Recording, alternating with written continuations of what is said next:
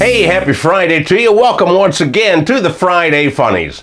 You know, in many locations, this is the last weekend before school starts. And back to school time can be quite traumatic if you have a 5-year-old off to his or her first day of kindergarten. They're going to cry, you're going to cry, the teachers who realize that vacation is over, they're going to cry. But in a mere 13 years, the back to school experience will be much different. When your child heads back to college after a summer off at home, there will be no tears. Those will come later when the tuition bill is due, but when your kid heads back to college, there's going to be relief and quiet and more food in the refrigerator for you. And for them, there'll be parties and beer, so it's a win-win. You see, as adults, we don't get to experience the thrill of back to school. At the end of our vacations, we get to go back to work, where beer and parties are frowned upon. I tried to cheer myself up by buying a brand new backpack, and it seems to be working as I wear it every day after I fill it up with beer. So while I enjoy a cold one, you enjoy this week's Friday Funnies.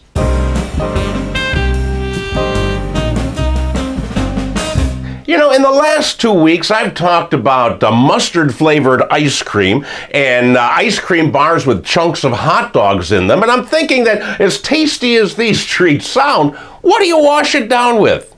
Well, this week I got my answer.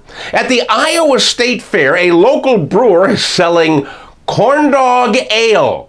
That's right, it's made with hot dog buns and cornbread. Sounds like something I'd really like to avoid. But what I want to know is why all of these forced food combinations all of a sudden? Why can't we let each food stand on its own merit? And if we don't, pretty soon we're going to be looking at things like bologna flake cereal and lamb chop Kool-Aid. Stop the insanity.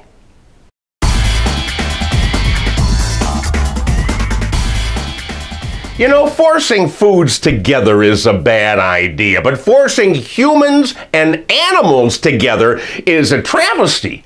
The Japanese government this week gave the okay to the University of Tokyo to test combining human and animal genes to create a hybrid.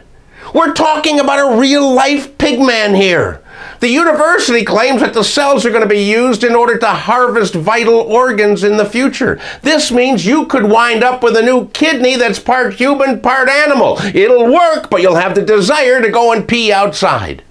One of the reasons I think that the Japanese are venturing into this new effort is that they need somebody to fight Godzilla when he makes a return.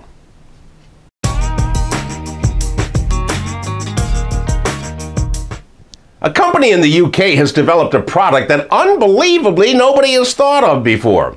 We Are Feel is a vitamin company that sells supplements by subscription. And this week they introduced their latest product. For a limited time, they are offering a multivitamin that contains 18 vitamins and minerals along with glitter. Yeah, that's right, glitter. Edible glitter is packed into each capsule. The glitter passes through your system and winds up in your poop.